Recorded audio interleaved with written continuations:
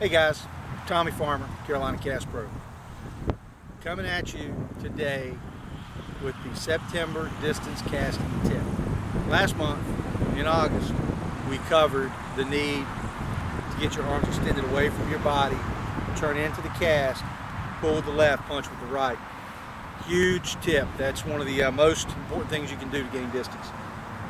Next, or for this month, I want to talk about your target. Most fishermen, when they cast to a target in the surf.